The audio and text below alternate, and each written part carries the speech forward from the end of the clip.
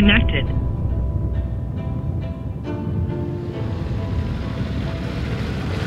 Guys, it's so easy, just one word. Let's do it again. Say welcome. Welcome To ACT UK. This year we're riding from the south of Wales over to the famous Isle of Man and all the way to the remote regions of northern England. Since I knew about the ACT, this actually in the UK was the first time I rode really the ACT by myself, and I'm really hooked. In just one word, it's freedom.